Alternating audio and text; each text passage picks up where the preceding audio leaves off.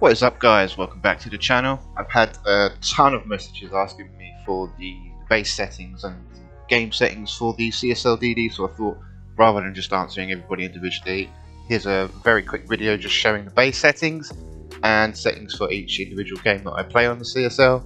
So I hope this helps, and if you've got any questions, feel free to drop in the comments section below. As always, timestamps in the video description.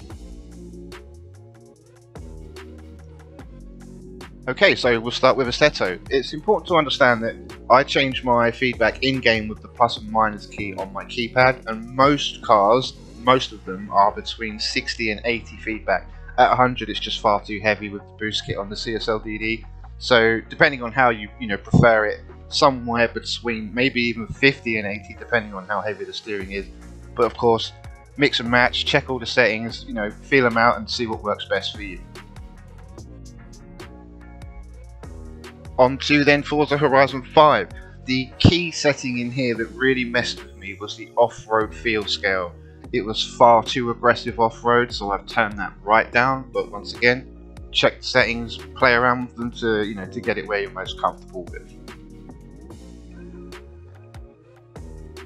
When it comes to CarX, the only real options for adjustment in the menus are steering linearity, which you should leave at 1, and the feedback itself, and that obviously is where you will need to put it to where you're most comfortable. Most of the car's characteristics will be tunable, so it's all about the tune.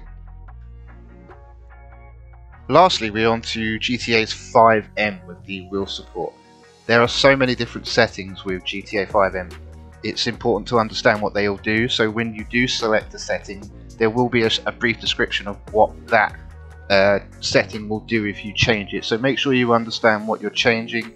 Maybe change one, take a little drive, see how you feel with it. If it's an improvement, you're making progress. If it's not, put it back to how it was and move to the next setting. What you can see on the screen here are all the settings that I've settled on, and I now find it really enjoyable to drift on FiveM. It wasn't so good with the G920, but with the Fanatec it's leagues, worlds better, and I hope you guys can get it working and have fun just like I do. It goes without saying, obviously, if you guys have bought your DD and are playing on console with it, you're not going to have the first section in the video to adjust on Fanalab. I hope this has helped you guys. If it has, drop a like for me, and I'll see you in the next one. Thank you.